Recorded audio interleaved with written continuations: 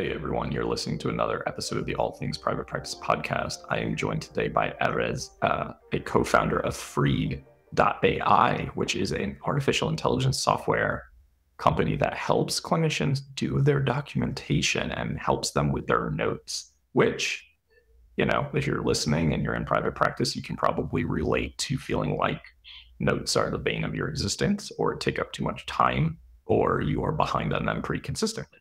So happy to have you here. You're a co-founder of this platform. You also worked at Facebook at one point in time, and you've been a founder of a couple of different startups in the tech world. So thanks for coming on. Please just feel free to tell the audience a little bit about what you do and why you do it, because I think it's important to know the why behind why is this a found or a startup for you, and why does it feel important? Yeah, thank you for having me. So why am I doing this? You know, there are so many stories, but here's a recent one. So this week, my wife, she's in residency, family practice, family medicine. We met just before med school. So she's a big influence on my life, but also on this startup. And this week she started a vacation, very rare in residency. On Monday, she has a week to enjoy her life a little bit. And how does she start the vacation? You know, we all know the answer. Charting for the entire day, catching up on notes from a month ago, a week ago, inbox. That's how she starts her vacation. And as any other clinician, she really deserves some time off. And she doesn't just deserve it, she needs it. It's such a tough job. We all know about burnout. So yeah, that's truly the reason. I think we can help clinicians do better things with their time, whether it's going home earlier or being more present with the patient, whatever they want to do with their time. We're really not here to tell them what to do. Just let me try and help you do slightly better things with your time, not even being forced into the documentation. So that's the one and only reason we're doing it. Okay, that sounds like a pretty good reason. I think that's probably one that is so relatable to so many people who are listening, where it's like, okay, I have this practice that I love that I've created, or I'm working at a practice, and although I only work 20 to 24 hours a week seeing clients, and it feels like it should be less work than when I worked at my agency job or elsewhere, I am so bogged down with the administrative side of things, feeling like there's always something to catch up on. And it then means that it takes away from personal time, right? Like, because we are a profession predominantly made up of people who don't practice what they preach about self-care and stepping away and taking care of our needs. And then, more importantly, it's like I'm working so much more than I want to be because of the things that I don't enjoy doing, which I don't really know anybody who enjoys doing notes or doing documentation. So if you're out there listening and you're one of those rare people where you're like, I love this, well, good for you. But ultimately, I don't know a lot of people who are like really excited to go to work this week and do a bunch of notes or documentation. So tell us about what your platform does and how it does it, because if we can, that's one question in my Facebook group that's constantly being asked. Is there a HIPAA compliant way to do notes where I don't have to actually be doing them constantly throughout the week or the month? Right.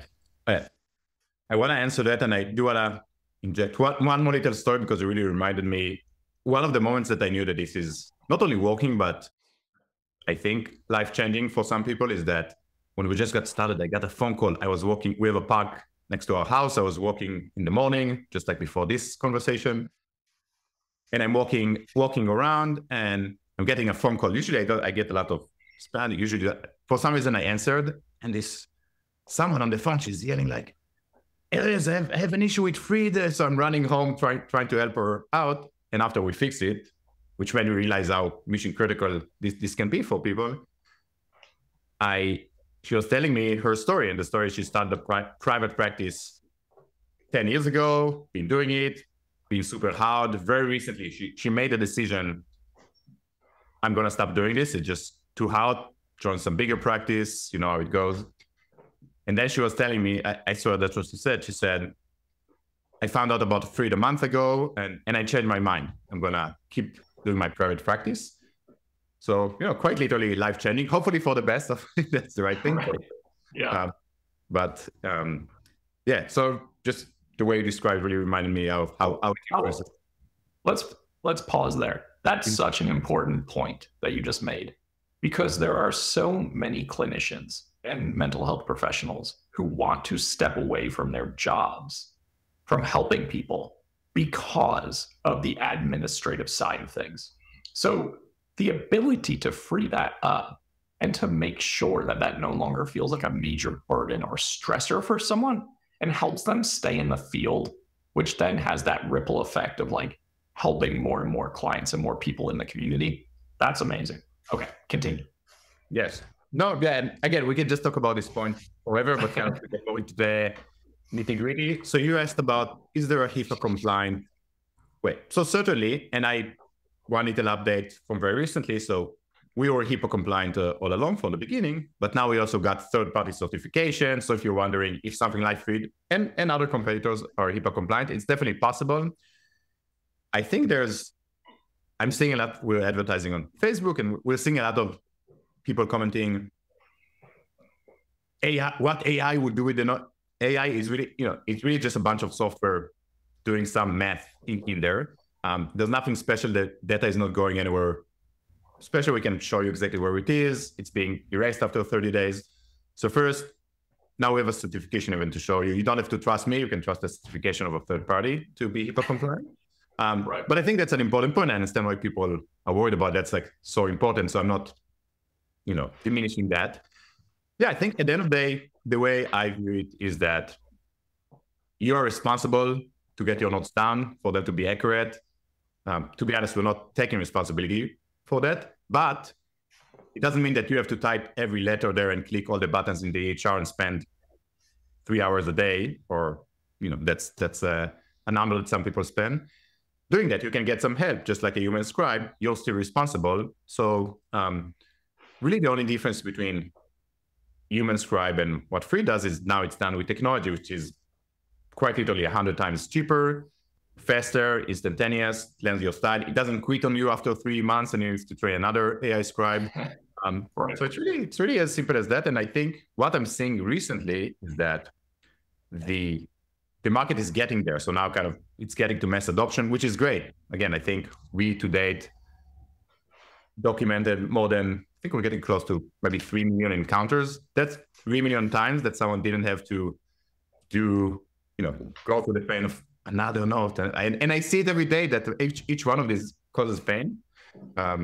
Yeah. So not sure if I exactly answered your question. No, no, you answered it. That's important to hear. And I think so many people who are unfamiliar with technology or are really afraid of AI in the mental health space, there's some reason to be afraid of it, depending on who is using it and for what. A lot of people would say, well, all these big box companies that I'm not going to mention on here because I don't want to get a cease and desist again, are using AI to sell client data, and they're just purchasing privacy, private information and just selling it into the world. But for something that's HIPAA compliant, it sounds like obviously that's not something that would happen behind the scenes with Freed. Right, exactly. And I do encourage people to be skeptical. That's why we got this certification. I don't want to make people trust some random Erez guy. But yeah, so I think, and it's good to see that people are being very diligent. That's what, especially early on, took us time to kind of build this confidence and, understand what proof points we need to show. So yeah, very important, but very doable. There's nothing different in AI processing your notes than the EHR or any other tool. Totally. So talk to us about EHR stuff and integration. Let's say someone's out there and are using Therapy Notes, Simple Practice, whatever the EHR system is. They decide, I want to use Freed to help me with my documentation. So what does that process look like in terms of like how quickly are we getting these notes done and then uploaded into a client chart on a typical session or basis? Yeah. So our entire thesis, so there isn't Freed. The kind of thesis behind Freed was, let's build useful technology for clinicians, really focus on the clinicians, therapists, doctors. And that was even before the idea was to do charting. When we decided to focus on charting first, it was, okay, what's the solution? The solution has to be affordable, very easy, no training. Nobody wants to learn another EHR. And it needs to produce high quality output, so it's useful. So to make all of that happen, our initial decision was no EHR integration. That's the way to keep it simple, affordable. When you go to the integration, that's when things get messy. And Freed it works this way today. In a second, I'll talk about the future. So today you get a note within a minute or so once the encounter is done. It's very comprehensive. Over time, Freed learns your style. So over time to be almost as good as the note that you would write yourself if you had the time. And then what people do, they open the note next to the EHR and they do, depend on the EHR, either copy the entire thing straight or sections or kind of take quotes from different places. So there's still some work of charting work, but you're starting from 90%, not 0%. Right. That's how it works today. I am aware that for me, until we don't make it completely seamless, that you really have to look at the note, approve it, we're not done. So now we are, and actually this week we're launching the first beta of an integration with an EHR. And we did find an approach that seems promising, which would be very seamless and work across a large number of EHRs and wouldn't force us to charge 5 times more. It would be affordable as well. So that's coming soon.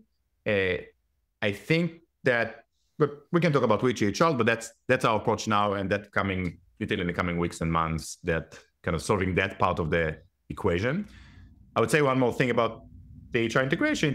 It also allows us to, of course, make it more seamless, but also 2 other things. Now we can read information, so I can make the note know the history of the patient. Obviously, it would make the note better. And 2, it would allow us to take other actions in the EHR later on, like orders, inbox management, pre-charting. All of these are things that we're, of course, want to help with as well, because they are as burdensome as charting itself.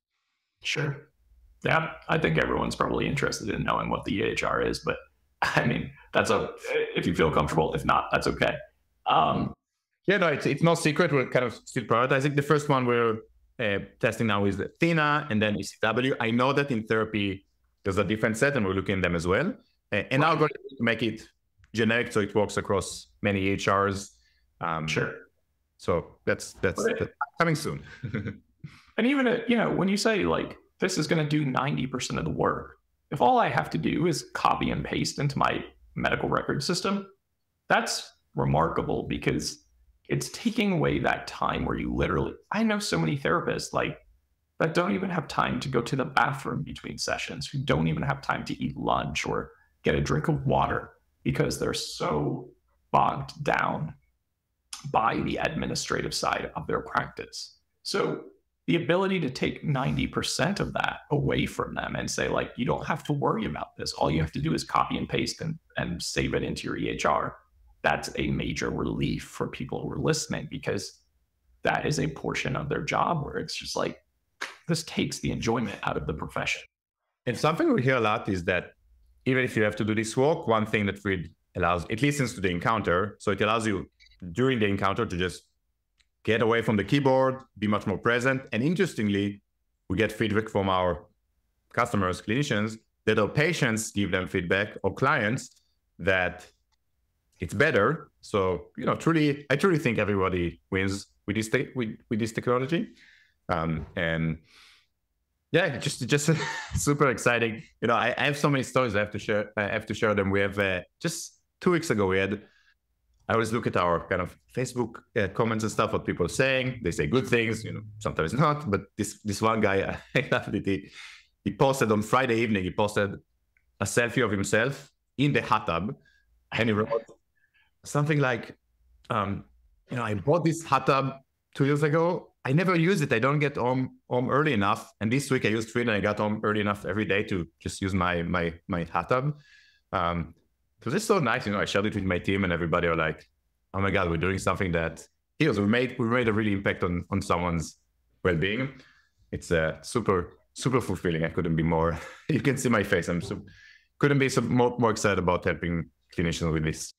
That's awesome. I mean, I love hearing that, because, not only do I help clinicians all over the world with their practices, I own a group practice where we have 20 clinicians, and Some of our folks really struggle with the documentation side. So I'm almost thinking, I'm like, when I get off this podcast, I need to get onto Freed and start hooking our clinicians up with this, because, you know, if I can make their lives easier, their jobs are more enjoyable. They're less stressed out. It's just a benefit of saying, like, how most clinicians got into this job or profession to help people. It doesn't feel like you're helping them when you're bogged down by the things you don't enjoy doing. So that's a major plus. Also for our clinicians who are mostly neurodivergent, ADHD, autistic, etc., who struggle with executive functioning at times. This can be a game changer where they really don't have to overexert their brains or overstimulate their brains and lose track of the things that they're doing throughout the day. So that just sounds like a really wonderful resource in general. Other things with Freed that I'm not thinking about that are frequently asked questions that come up from time to time. Anything that comes to mind for you? Other questions? Yeah, I think there's a lot. Let me see. Yeah, I think a big one that we're hearing these days is, I think that, so clinicians definitely across specialties, but also just as having different ways of practicing, want a lot of different levels of personalization, customization, like this language, like something we hear from therapists all the time, and I'm kind of telling the team that just fix it, is that it usually uses the language patient, and in therapy, folks want to use client. That's the more appropriate term, as far as I understand. So something we hear a lot is how does Freed become your own? And I think what we're trying to make it so, and yeah, but that just comes a lot when you use an AI. How do I make it my own? And we see people finding different tricks, like giving it context in the beginning of the visit, or today we have a way that if you edit the note and you can kind of click a button, this is my style. It kind of learns it, but it's not perfect yet. That's something we hear a lot. Obviously, something we hear a lot as well is that there's a lot of competition out there. So what's the difference? You know, there are more and more players coming up. We can dive into that. There are differences, there are similarities. But yeah, I think overall people want to. So if we kind of take a step back, I truly believe, after seeing my wife, and I know that my wife and people are going to medicine go because they want to, you know, that's their, like, truly it feels to me like it's their calling. It's not because it's a great career and it's not easy. And yeah, I really feel like people are looking for any help in kind of going back to basics and let me practice more and be an administrator less. So it's not only AI Strive, it's how do I work with my EHR better? How do I improve my process? I think there are many things you can do aside of using AI for everything. Right.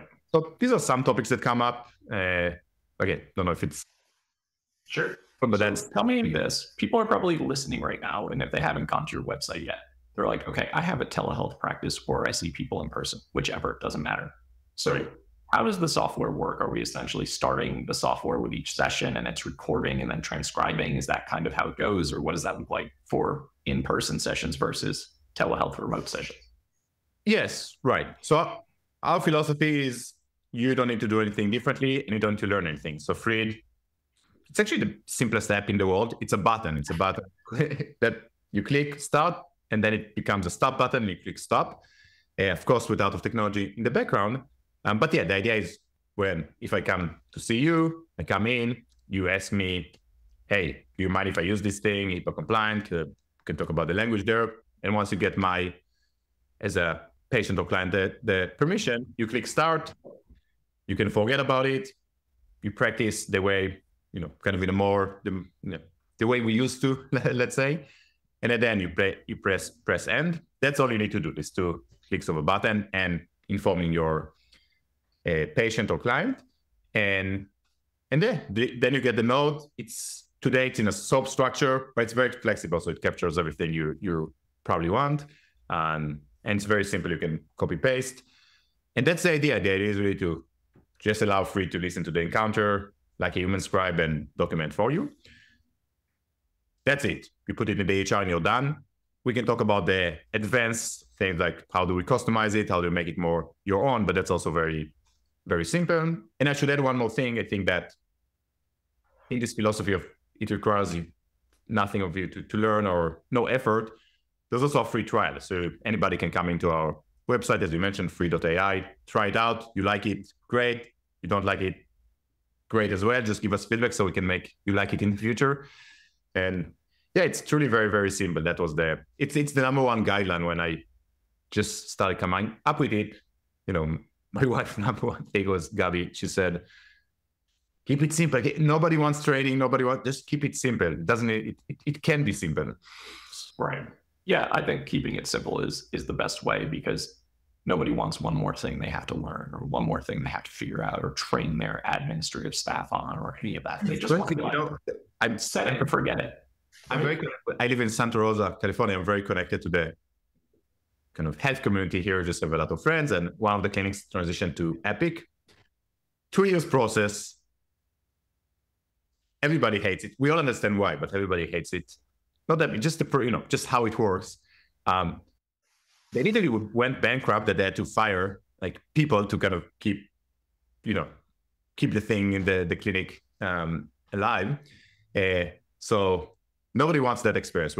In some way, we're trying to be the antithesis of EHRs. As complex they are, we're going to be simple. As demanding they are of your time and clicks, we want to be the opposite. And again, I don't blame them. If I built an EHR 40 years ago, it would have been the same.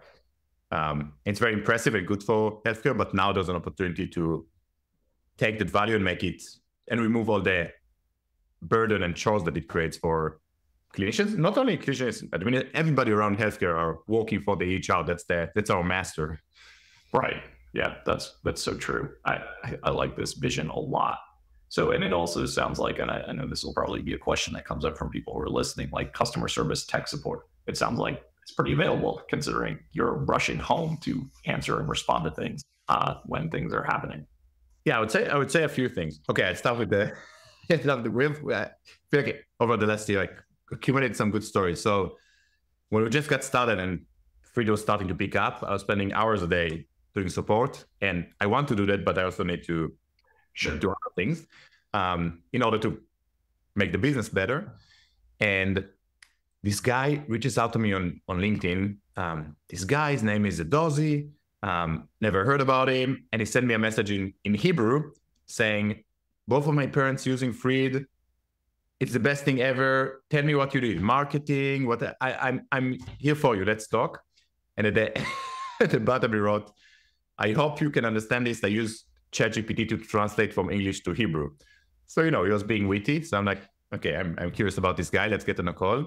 So apparently he's a med student. Both parents are clinicians. And so he heard about Freed from them. And I told him that, yeah, I have now hundreds of people using this product every day, and I need help with support. And the guy, the same day, not the next day, same day, just comes in, starting to help out. Of course, hired him immediately. And the amazing thing he's done is he used an AI to automate our support. So today it's him. Now we have another employee it's helping, but supporting thousands of clinicians with very quick and helpful support that he built on top of AI. So we have this AI, and very smart. He knows everything about Freed and about, so very cool. Again, shows the power of AI, not just to solve this problem, but to build a more effective, better support, for example. But kind of beyond that story, yeah, truly our number one value, and we don't have too many values, is to be clinician focused. That's what's important for me. And honestly, one of my biggest concerns would be, as we grow the team, how to remain, intensely clinician focused. And a big part of it is support. If you look at our testimonials, it's almost always, what a great product, game changing, I love it.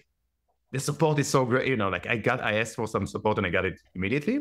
And it's pretty hard. It's pretty hard at these kind of larger numbers to maintain that level. So we're kind of investing a lot in that too. And yeah, it's important. I think that clinicians deserve to get an answer, immediately, especially with a tool that they get used to and depend on. Totally. Yeah. So bottom line, we're doing our best to be very, very responsive and then quickly. Got it. I love that. Love hearing that too. A question that's on my mind. is there difference? And I obviously could answer this by looking through the website, but since I have you here, do we have differences in price points for solo clinicians and practitioners versus groups and organizations? Yeah, so we're tinkering with the pricing. Again, really the philosophy is to be affordable while we want to build a good business so we can serve clinicians for many, many years to come. So as an example, we started at $199. We understood that, hey, this is pretty high and we do have margins to play. We weren't sure about the margins yet. So we cut it in half to 99. But kind of to answer the question. So today, Freed for an individual seat is $99 a month. We do for residents and students 50% off. Also in other cases, we provide discounts if usually people ask for a good reason. And then for groups, we do have discounts. It depends on the size and just what we can do practically.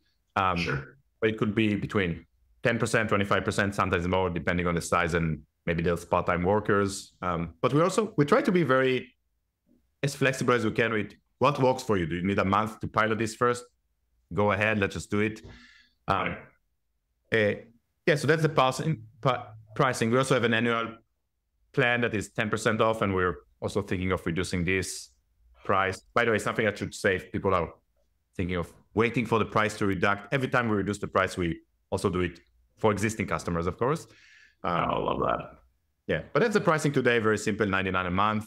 And I do aim, as AI becomes more commoditized and cheaper, to also reduce the price further. Wow. Well, there's this mentality where it's like, this sounds too good to be true. It's what I recommend everyone doing who's listening. Sign up for the free trial. Like, sign up and check it out. I'm going to sign my clinicians up as soon as I get off this call for our group practice, because I think it'll just make their lives easier. So one, I want to just thank you for coming on and sharing this information. I know we've hyper-scheduled on you like 10 times, and I'm really glad that we actually made this happen, because this is one of those conversations that feels really valuable, not just for myself, but for the people who listen to this podcast. Do you mind sharing a little bit about where people can find you guys? And I think you mentioned a code potentially for listeners to this episode. Yes. So first, we'd love anybody to try us out, of course, for free. The website is Freed, Freed.ai,